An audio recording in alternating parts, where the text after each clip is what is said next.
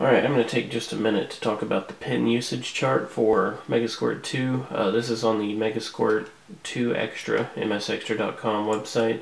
It's the hardware manual, so it took me a little while to find this because I wasn't really searching for pin usage. I searched pin out and some stuff like that, trying to look for what was broken out to the DB37, but of course you got to break them out yourself. I found out later, so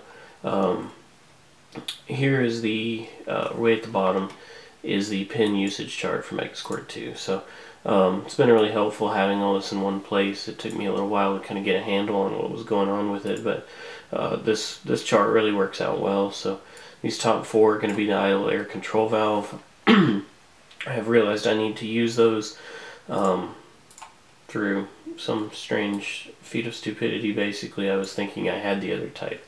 So this is going to be the stepper style, or the GM idle air control valve. So that's going to eat up all four of these pins.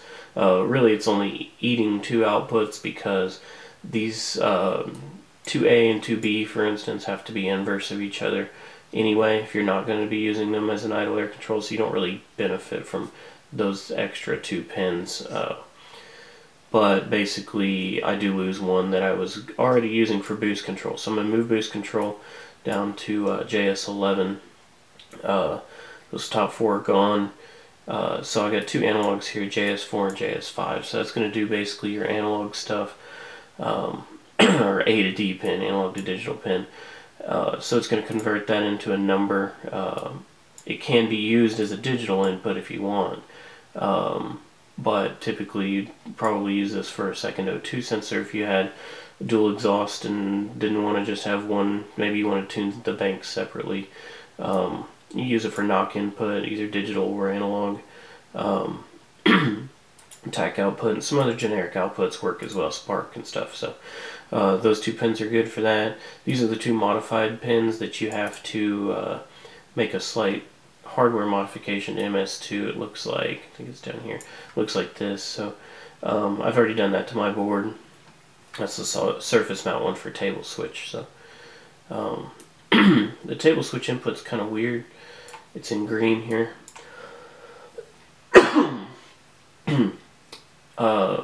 It's only set up on that one. If you look at the software, you've basically got to pick either a software option here to switch tables. A lot of people do boost, so when they get into boost they get a whole new table for additional resolution. You can do RPM or TPS. Hardware is what we want, or what I want, to be able to switch tables manually with a switch. Local being this pen here, I believe. I haven't tried it yet, but I believe that's what it is. Remote would be CAN IO, which I'm not going to put on right now. But if you have CAN IO, or maybe you wanted to use CAN bus IO, you could do that. And so back to this table. Got a second trigger input option here, which actually I need to find out if I'm going to have to use that or not. So I'm going to kind of reserve that one. Although here you can use, I've got Spark A and Spark B. Those two, this is both LEDs actually. And then Spark C is also set up as an LED, but I'm not going to be using that one. So I think I have that one spare still. I'm not really sure. But F idle, I'm not going to be using the F idle. That would be a 2-wire PWM idle air control valve. I did put in the transistor already, kind of by mistake. So I'll have a nice high current, relatively high current output for flipping a big solenoid or a relay or anything I need like that, or maybe running a pump or a relay to like an alcohol injection pump or something like that. So use it as basically a NOS relay, but for alcohol or something to that effect. So that pretty much covers the table. You just want to make sure that when you allocate an input or an output, just check that it doesn't conflict with any of the other stuff you want to do.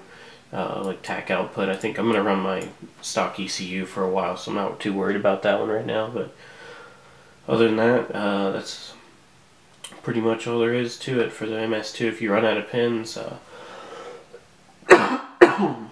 excuse me, if you run out of pins, you may want to go for Megasquirt 3 instead with the Megasquirt.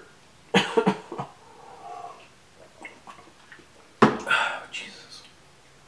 Megasquirt 3.